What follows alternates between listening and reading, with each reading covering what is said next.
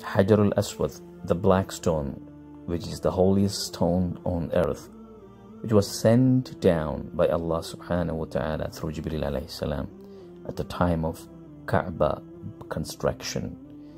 So Allah subhanahu wa ta'ala honored Hajarul Aswad by the noble touching of Prophet Muhammad sallallahu alayhi wasallam that multiplied its status.